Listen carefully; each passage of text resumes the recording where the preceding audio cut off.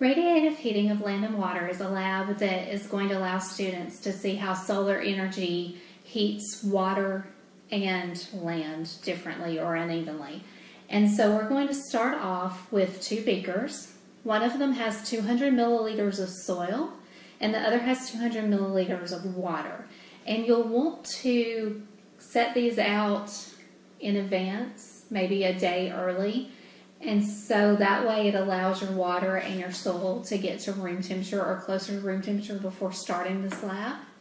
And we have them set up to where they're equal distance from our clamp lamp here. And we're going to be using this clamp lamp to provide our solar energy. It's going to model our sun in this activity. Inside each, I have a thermometer. It's just a regular digital thermometer.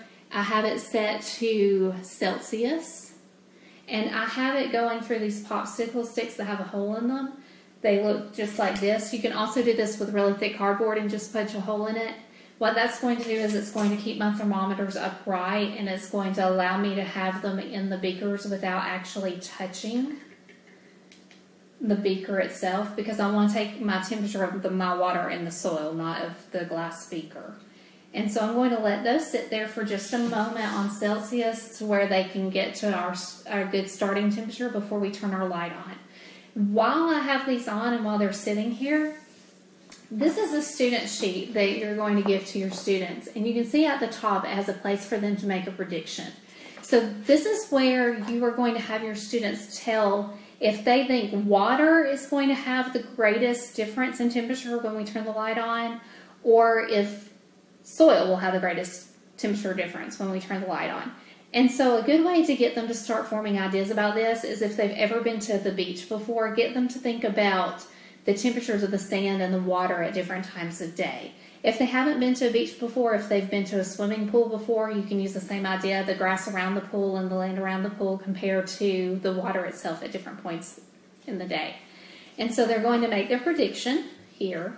And then they have a data table that has places for them to record temperatures throughout the lab. This lab takes 24 minutes and it is timed.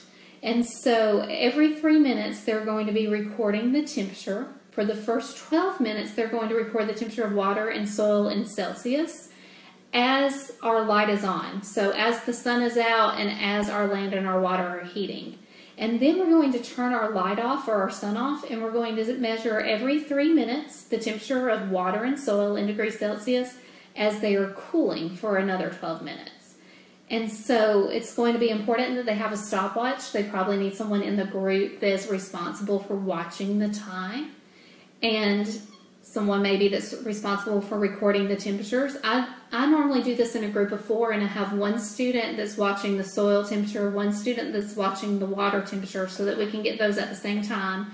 One person that is responsible for recording them, and one person that is responsible for keeping up with the time or the stopwatch. And so you want to touch the thermometers as little as possible. If they go off, just tell your students, turn them right back on immediately, but we don't want to be messing with them. So we want them positioned to where the people that are going to be reading the temperatures can see them easily. Now mine have been sitting here for a little while, and so I feel confident that I can go ahead and take my 0-minute temperature. So right now my water is at 23.3 degrees Celsius. And my soil is at 24.9 degrees Celsius. So you can see I've recorded that on my sheet for the 0-minute mark. And the next time I'm going to record is at 3 minutes. So I'm going to set my stopwatch, turn on the light, and we're going to wait 3 minutes and check our temperatures. Okay, at 3 minutes, my water is 24.1 degrees Celsius and my soil is 27.7 degrees Celsius. So we're going to add that to our data table where it says 3 minutes. Okay, at 6 minutes, my water temperature is 24.5 degrees Celsius and my soil temperature is 29.3 degrees Celsius. So we're going to add that to our data sheet for 6 minutes. You can see that the water temperature is not going up quite as much as the soil temperature is right now.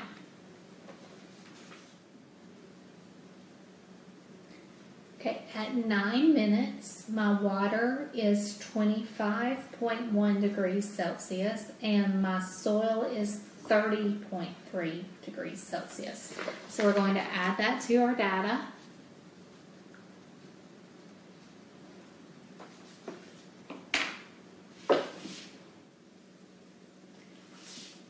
In about 30 seconds, we're going to take the 12-minute temperature, and when we do this, we want to stop our heating process and start our cooling process.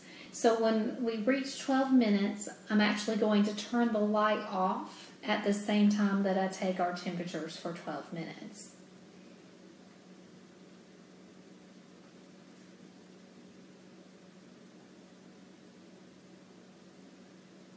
Okay.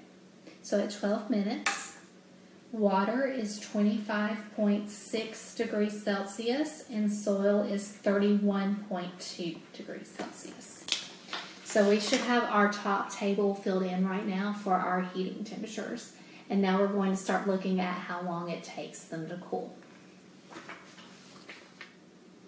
Okay, at 15 minutes, my water is 25.5 degrees Celsius and my soil is 30 degrees Celsius.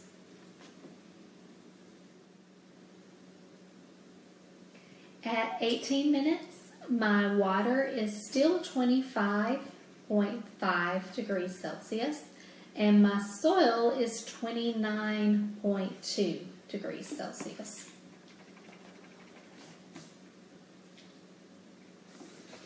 Let's see that one, the black sheet.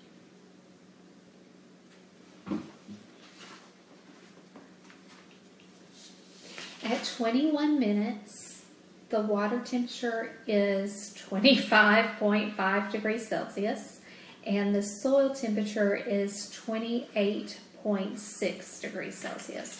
So we're going to add that to our data tables. And you notice that the water temperature has not been changing.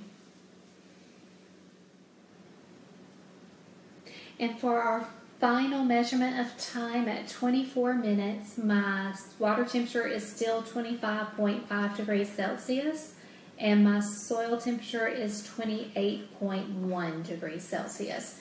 So we have our data tables completely filled out now.